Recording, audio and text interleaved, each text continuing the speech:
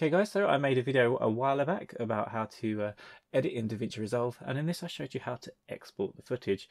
Now I told you that if you wanted to export in 1080 you can select that, and if you want to export in 2.7K select that option. Now Paul Ayutalinde, I hope I pronounced that right, sorry if I haven't, Paul, it's pointed out there is actually no option for 2.7K. So what I've done is I've made this video to show you how to do that if that's what you want to do. Let's get started.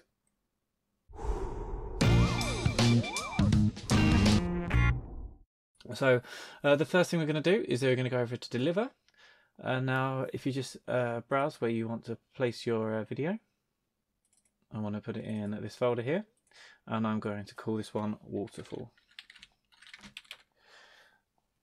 Next we are going to scroll down. I'm going to export this as an MP4, and then when we go to resolution there is no 2.7K. So what I'm going to do is I'm going to go to custom. And in custom, you can write down what size you want. Now I found that when you go to custom, it doesn't actually always give you the option just to change it how you like. So if you press custom, and this doesn't happen, this doesn't appear, we can just go into File, Project Settings, and make sure we've got the right resolution set. Now to export at 2.7K, we need this to be 2704 by 1520 pixels. And press save. So once we know we've got the project settings to the right resolution and we go to custom, it should automatically put these settings in. If it's got the wrong settings in there but this box is still available, we can then just change it to 2704 by 1520. So you just want to check everything else is right, and actually where I've adjusted the settings, it's taken my path away, so I'm going to drop it back into the folder I want it to go into, and again rename it waterfall. And then I'm going to go add to render queue and start render.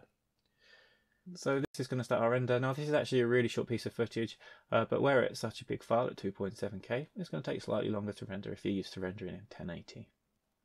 So I'm going to fast forward through this bit, and once we're done, we can then go into the folder we saved it into and double click on the footage. And there we go. This is my amazing waterfall footage. Lovely.